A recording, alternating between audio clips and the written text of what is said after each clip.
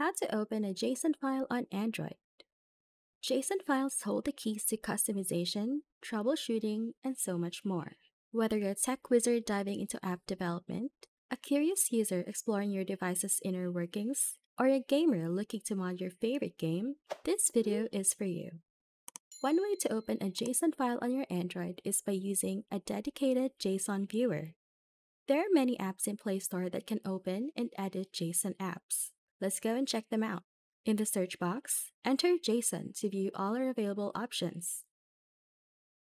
As you can see, there's a lot, but let's download the one with the most downloads, JSON Genie.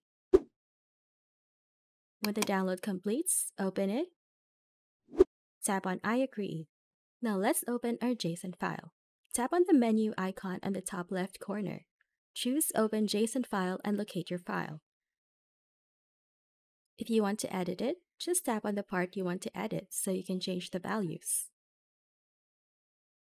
When you're done, tap on the Save button. Another way to open a JSON file on your Android is simply by going to an online editor using just your phone browser. If you just need to do this one time, then this may be more ideal for you. Go to jsoneditoronline.org. Tap on the Open Folder icon and upload your JSON file.